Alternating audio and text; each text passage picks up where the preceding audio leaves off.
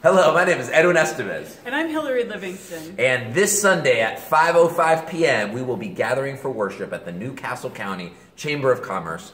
Address is 921 Justison Street or 921 River Place. And we will be talking about forgiveness. Ooh, Hillary will be preaching and looking at different angles and perspectives on forgiveness from the letter to the Romans, which we've been spending on the last couple weeks. If you've ever wondered about forgiveness, if you're challenged by what you're feeling, a call to forgive someone or something, or to be forgiven, we're going to explore all of that together in community. So this is a safe space.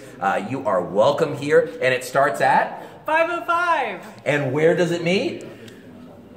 The New Castle County Chamber of Commerce. Woo, nice. At the Riverfront in Wilmington, right across from the Chase Center.